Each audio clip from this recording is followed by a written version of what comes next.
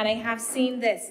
The Barbados Agricultural Society has been exploring at different times the ability to have insurance for persons who have different types of farms to protect them in the event of things such as natural disasters. So I saw some of this relating to when we had that eruption.